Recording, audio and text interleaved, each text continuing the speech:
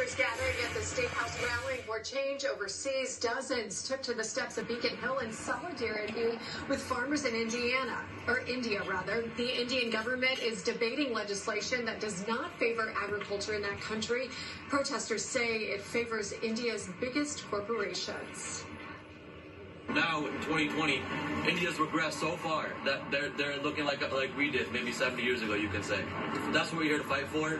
We want to get awareness out there so people can see what these issues are, see what human rights are being violated, and we want to get the point out to our government.